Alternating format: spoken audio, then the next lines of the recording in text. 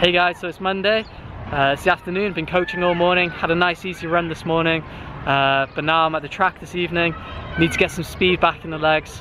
I've got, the next race will be a 50 kilometer in Malaysia. It's going to be really hot and it's going to be a really flat race as well on the trail, so really trying to get my leg speed up a little bit. Haven't done any major speed work for a while. I've been focusing obviously on the longer ultra stuff, so yeah, gonna do 20 by 400s today. It's a classic session, a session I really enjoy. Try and get that leg speed up, try and get the legs up to at least 10k if not 5k pace would be ideal. 5k pace would be really good. Yeah, so I'm gonna bring you guys along this week as well. I'm gonna film a little bit every single day and just show you what a typical training week could look like for me. Obviously it changes from time to time, but right now I'm in Baguio in the Philippines, which I'm really enjoying. Up here we're at 1500 meters of elevation already, so it's really quite nice. There's a little bit of altitude there, but it shouldn't affect too much, but I'm really enjoying it so far. So Monday, let's get this track session in, get some speed back in the legs.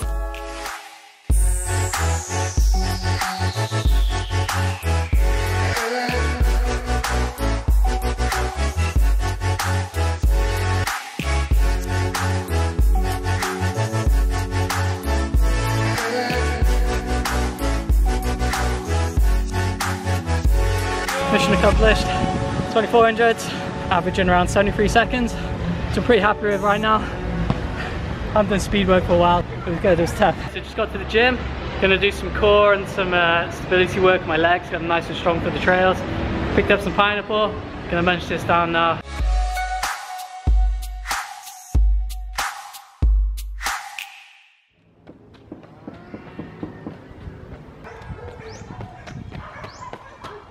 Just out on an easy run this morning, going to be out for a couple hours, just get some good aerobic miles in after yesterday's track session, and yeah, feeling really good, legs feeling strong, and feel a bit sore from the gym, but that's all good, building that strength back up. But I've just taken a new route here and absolutely blessed with these amazing views here. There's just trails everywhere in Baguio. I just found this awesome trail, you can see it behind me, and now we're just dropping down into the valley.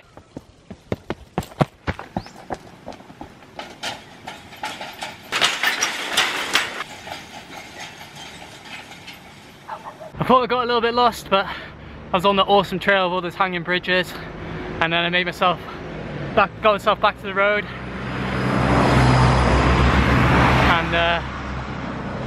I just had a really steep climb, which was good fun. So I'm about 14k in, about 600 meters of climbing, about an hour and 20 minutes. So gonna head back into Baguio city now. Glad I didn't get too far out of the way. I wasn't sure if I was going in the right direction, but back into the city now. And I think it's time to pick up some fruit and get some breakfast. Morning guys, so it's Wednesday, 17 kilometers this morning, a bit of climbing as well. Just really enjoying just the undulating trails here, nice and rolling. So I just got back, gonna munch through this papaya now.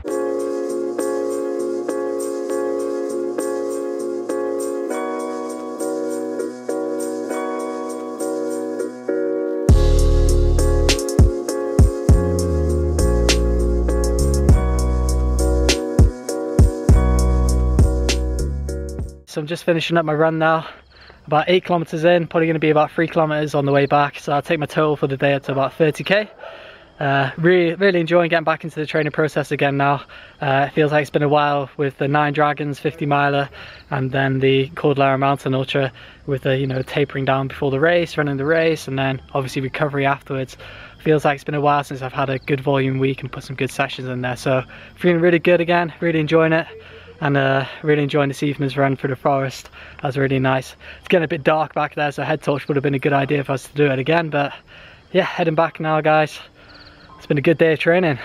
Tomorrow I'm going to hit up a tempo session in the midday heat, so that's going to be tough going. So I haven't been running this morning. I'm going to go running in the midday heat, doing that tempo session. Just getting some oats in now, so every day after I have my fruit I always end up having a good bowl of oatmeal. So I got oats, banana, some peanut butter, and a load of maca as well. If you haven't tried maca, check it out, it's really good stuff. So a good bit of energy there for a few hours time. I've got my session, so I don't want to eat anything too big, but it's just enough just to keep me going. But yeah, gonna get out in a few hours for that tempo session in the midday heat, and we'll see how the body handles it.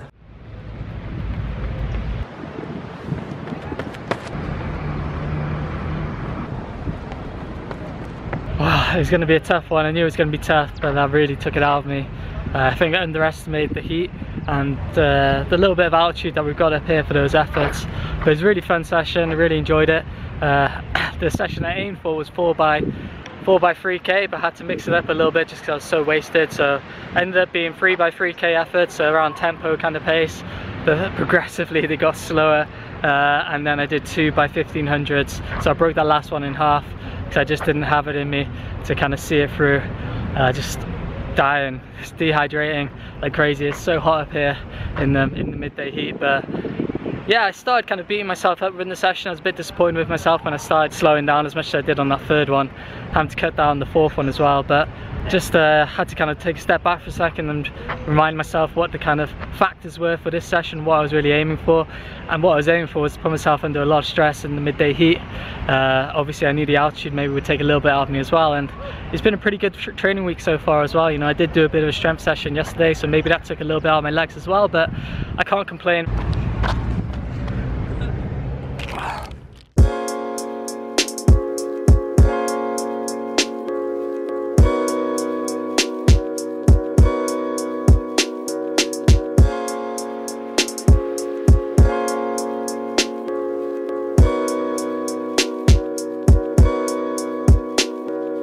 Hey guys, it's Friday. Just been for a nice easy run this morning. Just went out for 60 minutes, recovery run. Let the body recover after that hard session yesterday, and then had a nice foam rolling session after that. Just got here to Green Smoothie, which is a really nice vegetarian vegan restaurant here in Baguio. I'm just waiting for a green smoothie and a burrito bowl as well, so I'm looking forward to munching down on those, and then we're going to go for a nice easy walk around the park here in the city. Really nice, just having a good day just to chill out and not put too much stress on training. It's been a pretty tough week so far. I want to try and get some good miles in this weekend, so it's important to let the body adjust and absorb that little bit of training that I've been doing up to this point in the week, and eat some good food today.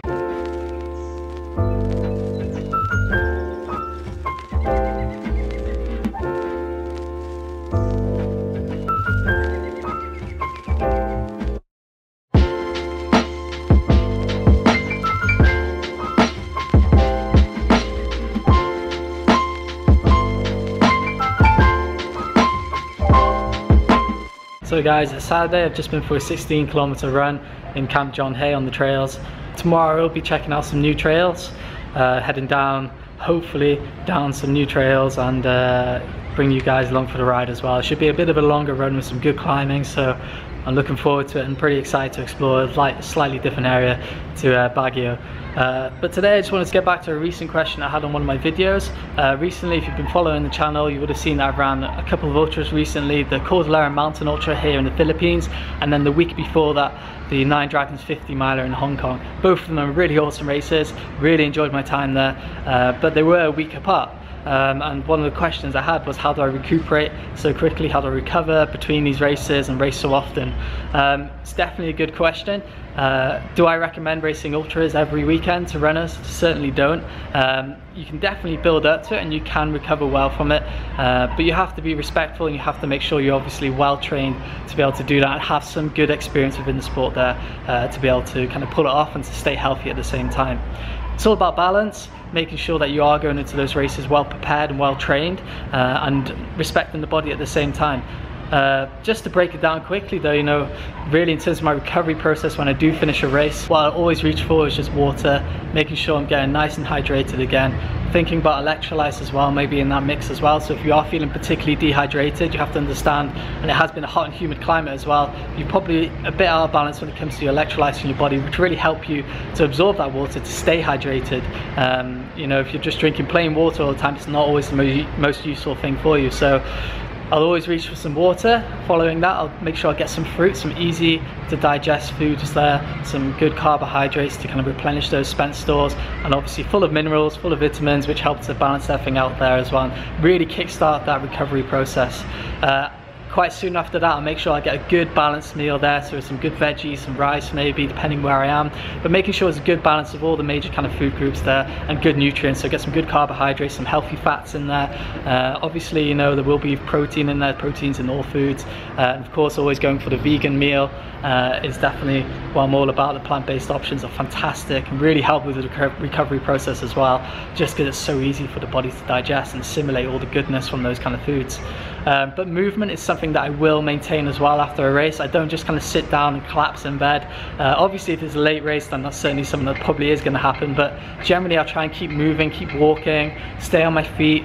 Obviously I'll sit down, take a rest, but just over those next few days make sure I'm still staying somewhat active to keep the muscles relaxed and not stop them, and to try and stop that fatigue from really setting in heavy and everything tightening up. So keeping a bit of easy movement, some easy walking, maybe some cycling, maybe some swimming, but really light, really relaxed, just socially, just having fun with it and giving the body a chance just to kind of flush out some of those toxins that is created. But sleep is obviously a big part as well, making sure you're getting plenty of sleep. Compression, so I like to put on some good compression gear after a hard ultra, so I'll put on compression socks at the least, if not compression tights, again just to help keep the blood flow moving within the legs. But of course it all goes into training and preparation for these races, so I certainly wouldn't do back-to-back ultras unless I knew that my body could handle that kind of stress, and making sure that I was trained specifically for that task and demand. So training is obviously the biggest part of it. If you're doing a race and you're coming out at the end of it feeling absolutely awful, it obviously shows you've given a good effort, but maybe your training could have been better in the preparation leading up to that race. Maybe you could have made sure that you were more prepared for the stresses that demands that the race is going to put on you. And certainly when it comes to ultras, some ultras are a lot easier to prepare for when it comes to those stresses, and those shorter ultras like the 50 miler, the 50k distance, you can kind of do that, bounce back a bit better from them. I came into these races knowing that maybe I wouldn't be able to do the Cordillera Mountain Ultra the following week, just hoping that I would be able to recover from it. Recovery was going well, so I decided to go for it, but if recovery wasn't going so well, it's important not to just kind of push through and cause yourself any injury or any harm. Think about giving yourself the rest and respect that your body needs, guys, and hopefully you'll be able to recover better from your training. So it's been a bit more of a run adventure today. Hasn't been any kind of crazy pace so far, but it's all been downhill, so on the way back I have a lot of vert to climb up, probably about 1,000 meters, which is quite interesting for me, starting at the top of the mountain, working my way down to the valley, and then finishing with a good climber.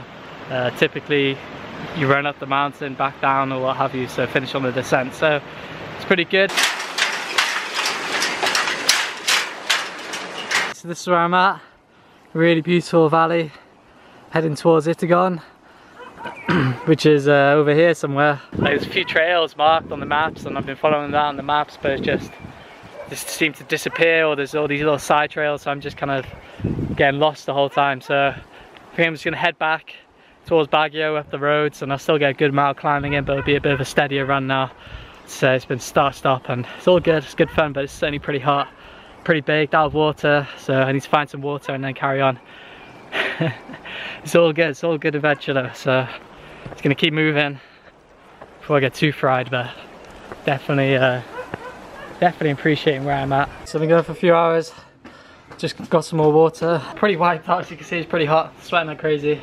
I got really lost, as I said, but I've made it back to the road. Still enjoying the run, really enjoying these kind of views. Okay guys, so it's the evening now.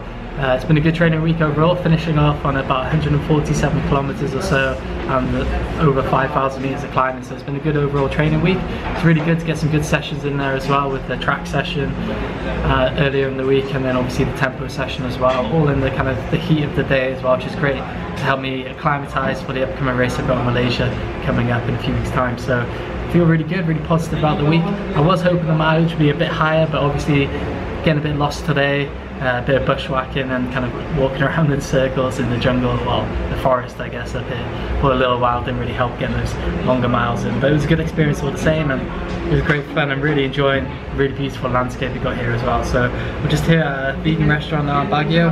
I've got some good veggies and rice here. We've got pizza on the way as well, so looking forward to that. Yeah, really enjoying Baguio, it's great fun. So please make sure you like this video if you enjoyed it, guys. Leave a comment down below, let me know how your training is going. Do you have any big races coming up, any big goals in the coming months perhaps that you're training for? Thanks for watching, guys, and happy running. I'm going to leave you with a shot of pizza.